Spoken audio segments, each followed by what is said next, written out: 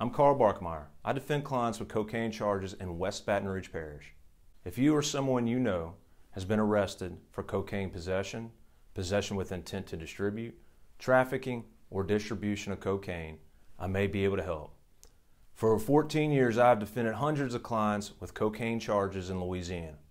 I have become so familiar with this area of law that I wrote the book on how to defend drug charges in Louisiana. The drug laws in Louisiana get harsher every year. These charges require serious care and skill, of which I provide to my clients. So if you or someone you know has been arrested for a cocaine charge, give me a call. I'll be happy to help.